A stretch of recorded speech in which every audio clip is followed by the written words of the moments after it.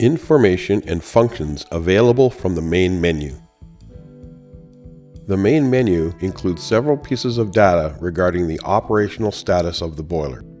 You can see the current condition of the thermostat and OP contacts, the status of the pump command, the current boiler water leaving temperature, and the current status of the heater elements.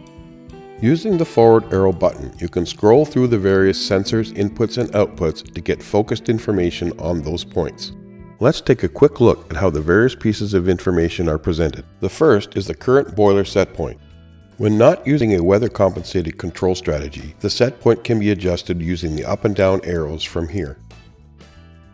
When using a weather compensated control with the outdoor sensor, the display shows the current calculated boiler water temperature set point based on the current outdoor air temperature. In this view, we can see the little red dot beside the temperature indicates that this is the weather compensated calculated set point and is not adjustable.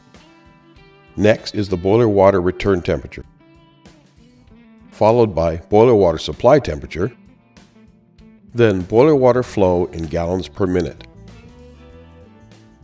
followed by boiler pressure in pounds per square inch, and then the current heater element output represented in BTUs per hour times 100. Did you notice that since the beginning of this section of the video, the LED beside the radiator symbol went from green to red? This indicates that the boiler water temperature has dropped below the set point plus the differential, and the heater elements are on, currently making heat.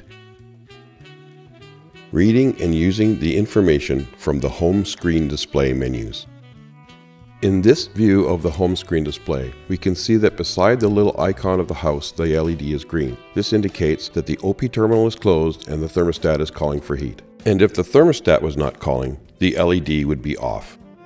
The OP terminal from the factory has a jumper installed to enable the boiler to operate. Removing the jumper and installing a dry contact switch will allow the boiler to operate as normal with the room thermostat when the contact is closed and disable all heating functions when the contact is open.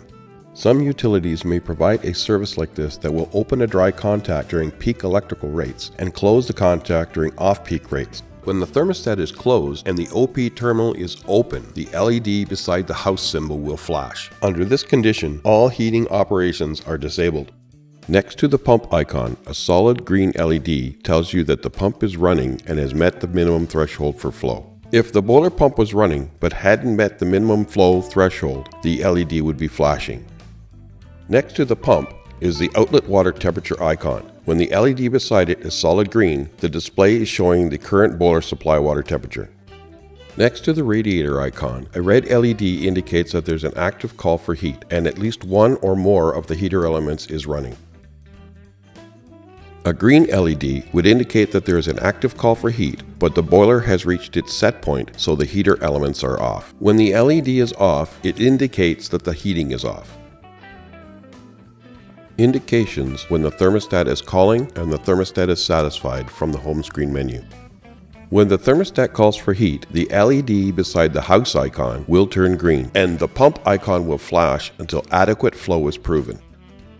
A few seconds after boiler flow is proven, the boiler will get a call for heat indicated by a green LED. If the boiler water temperature is below set point, that icon will turn red within a few seconds, indicating that the heater elements have been engaged. When the space temperature is satisfied and the thermostat contacts open, the LED next to the house symbol will go out. The LED next to the radiator symbol will also go out. The LED next to the pump symbol will go out when the pump stops after the post-purge time.